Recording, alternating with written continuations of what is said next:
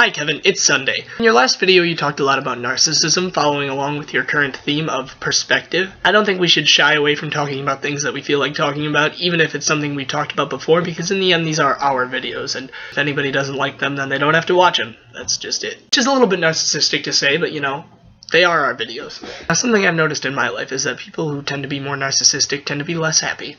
Is that when you think about the world revolving around you, that not only means that all the good things that happened for you, it means that all the bad things that happened for you. This can lead to feelings of low self-esteem, paranoia, and a host of other feelings that are just no fun to deal with. You start to think of yourself as part of a whole, you start to process things in a more empathetic way. I once watched a documentary on Netflix called Happy. It was a very good documentary, and what I learned from it was that people who are more communal in their goals tend to be happier than those who are more individualistic. I'm not talking about a death of individualism here. Of course, everyone has the right to be who they want to be, but at the same time, it's good for us all as individuals to work together. Okay, Kevin, I mentioned before on here that I'm a writer, and of course, I've told you a few times that I'm a writer. On Friday, I signed up for a website called Lit Reactor that I've been planning on signing up for a few months. I paid $9 for my first month, and it lets me use the writing workshop section of the website, which lets me post things that I've written and get reviews from other people. The cool thing about the website is that it uses a point system. You start it with 15 points, which is how many points you need to post a work, and then you earn points by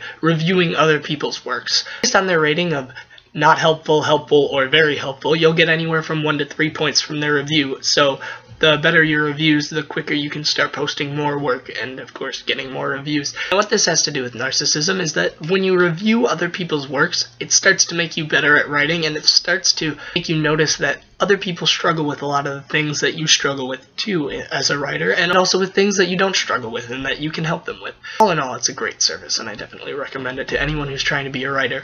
Also, quick talk about one of the books I got. The Reaper by Josh Basil. Pretty good book so far. Honestly, I'm only a chapter in, but I feel like the writing style's really good. I definitely didn't pick it because it had a cool cover. Look at that cover. It's so blue. Blue. I like blue.